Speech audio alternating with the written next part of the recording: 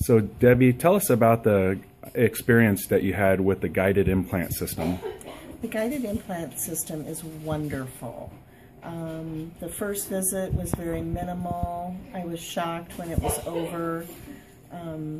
Didn't feel anything.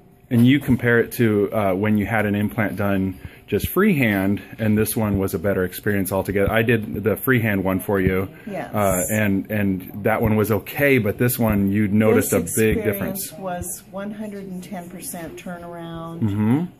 The second visit that I just had was absolutely awesome. No Novocaine, no numbing of any kind. It was great.